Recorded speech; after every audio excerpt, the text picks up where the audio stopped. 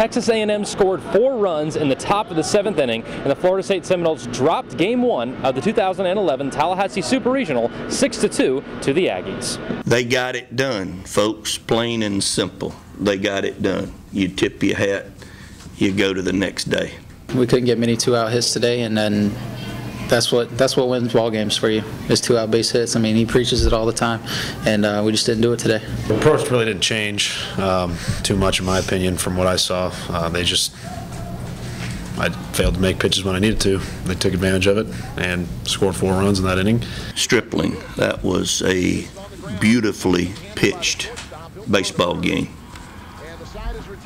He kept us off balance through 120 pitches and just did a great job of shutting us down.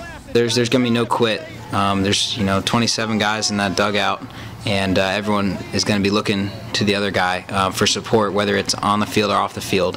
I think I can speak, for any one of my teammates, and the fact that we all trust each other. We all are really going to come out tomorrow and play, our best game of the season with our backs against the wall. If any club could do it of all that I coached, this one can, because this one is special.